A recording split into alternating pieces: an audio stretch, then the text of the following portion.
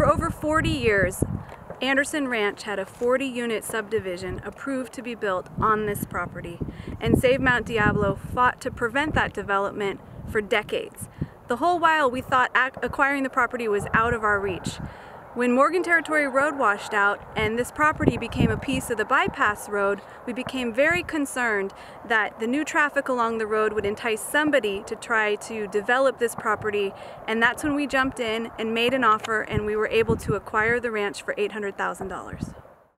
We're on the spectacular 95-acre Anderson Ranch here, which is the northern toe of Morgan Territory Ridge. It rises up some volcanic knolls further south along Morgan Territory, but it also has 2,100 feet of incredible riparian woodland along Marsh Creek. About a third of the property is in blue oak woodland and live oak woodland, and the rest of it's this incredible open pastoral park-like grassland setting.